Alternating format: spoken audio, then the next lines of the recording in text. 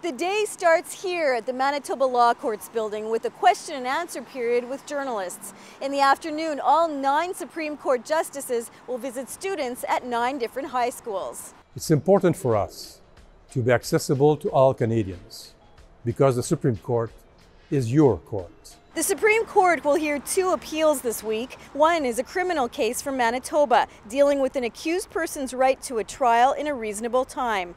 In the second, the court has to decide what school services the province of BC has to provide for its small French-speaking community. These are absolutely critical issues in our society that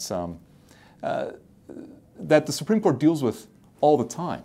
But the public, because they feel somewhat disassociated, aren't fully aware of the role that they play. The justices will also meet with Indigenous, Métis and French leaders. There's been a lot of frustration and tension in Manitoba and Saskatchewan following lower court decisions in the deaths of Tina Fontaine and Colton Boushie. Many Indigenous people feel there's more than one level of justice in Canada.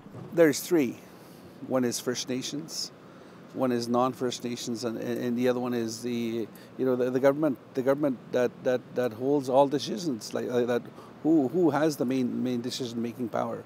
So we need to balance that. There will also be a presentation of 40 sacred eagle feathers for use in Manitoba courtrooms. It's a culturally appropriate way for people to affirm or swear an affidavit instead of swearing on a Bible. They'll also be able to hold it while giving testimony. The president of the Manitoba Law Society says this is a step towards reconciliation. That's being done purposefully to recognize that our system needs to change and that our system needs to be more inclusive. There are high hopes this visit by the Supreme Court will bridge some of the distrust and build bridges of understanding between the 2 sides.